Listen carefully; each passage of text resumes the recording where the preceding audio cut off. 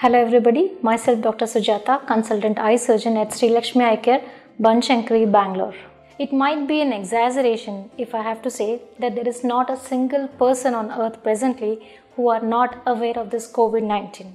All of us have been traveling through this pandemic for the past 2 years. This COVID-19 has impacted our lives in a great way.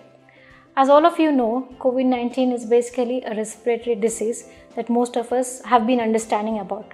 But this COVID-19 can have effect on your eyes as well. COVID-19 can affect your eyes either in the acute phase or after the recovery from COVID.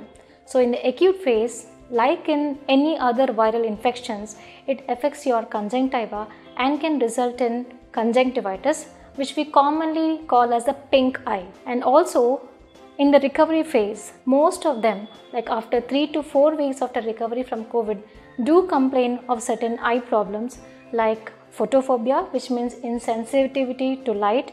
There can be foreign body sensation in the eyes, burning of the eyes, watering from the eyes, persistent redness, discharge from the eyes, and eye pain. So all these are the various presentations of COVID-19 patients in the recovery phase. And why do these occur? This could be because of the side effects of certain medications that are being used as a part of treatment for COVID.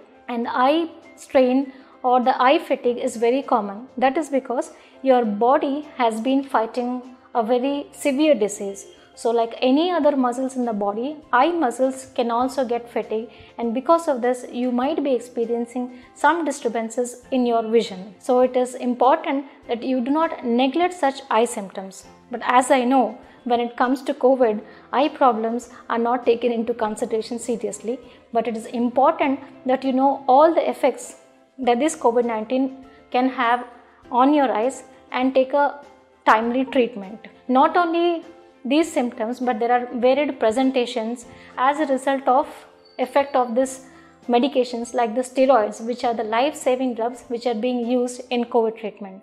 Steroids can cause progression of diabetic retinopathy, hypertensive retinopathy, and they also increase your intraocular pressure.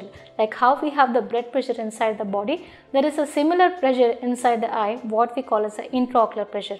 So because of the use of steroids, there can be an acute rise in this intraocular pressure, which we call as glaucoma. So it is important that whenever a patient has recovered from COVID and has been on steroid therapy as a life-saving modality, it is important that these patients also undergo an eye examination to help in early detection of any of these eye problems.